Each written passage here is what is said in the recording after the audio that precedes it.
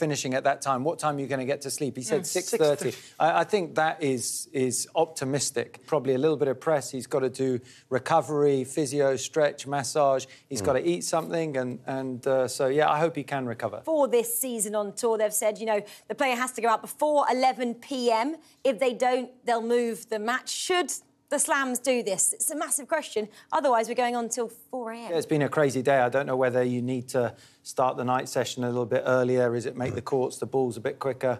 Who knows? But this is not what they wanted in this tournament.